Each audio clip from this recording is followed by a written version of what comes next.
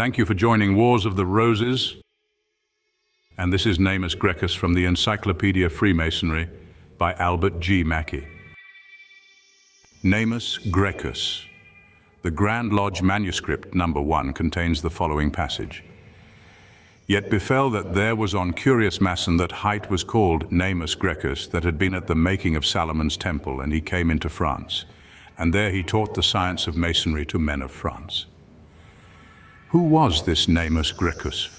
The writers of these old records of Freemasonry are notorious for the way in which they mangle all names and words that are in a foreign tongue.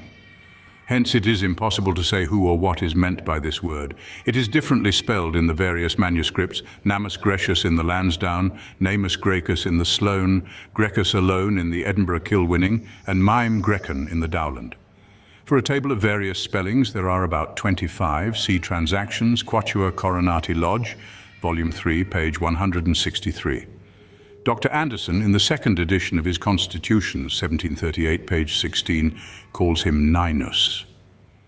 Now, it would not be an altogether wild conjecture to suppose that some confused idea of Magna Graecia was floating in the minds of these unlettered Freemasons, especially since the Leland manuscript records that in Magna Graecia, Pythagoras established his school and then sent Freemasons into France. Between Magna Graecia and Naymus Grecus, the bridge is a short one, not greater than between Tubal Cain and Wacan, which we find in a German Middle-Age document.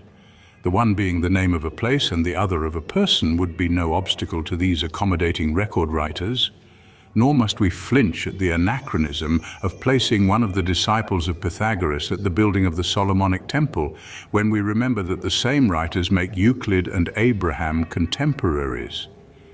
Just so do we find this curious Mason flourishing at the widely different periods of King Solomon and Charles Martel, a claim not easily explained on historical grounds.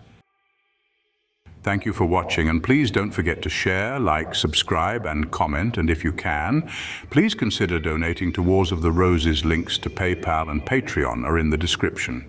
Thank you so very much.